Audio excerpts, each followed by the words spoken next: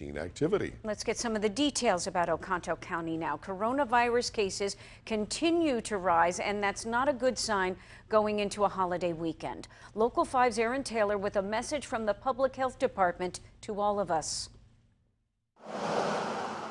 We need everyone to work together to make this change. Oconto County's health officers speaking out, asking for cooperation.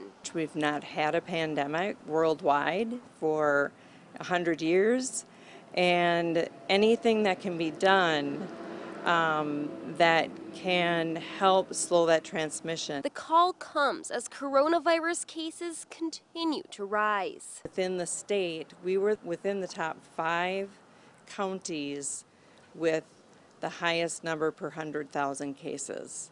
That's significant for us being a rural county. She says the current political climate has become a factor in the county's response to the pandemic. It's been a challenge.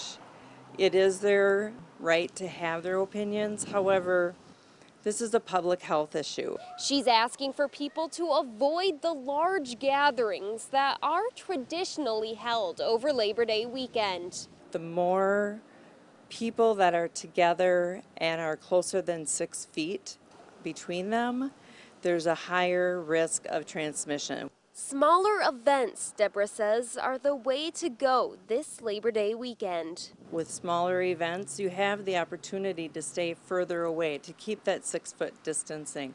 Wear your masks. In Oconto County, Erinn Taylor, Local 5 News. And it is worth repeating to avoid large gatherings, keeping that social distance from folks who are outside of your household. Oconto Public Health has gone as far as to emphasize on its webpage the importance of respect and dignity.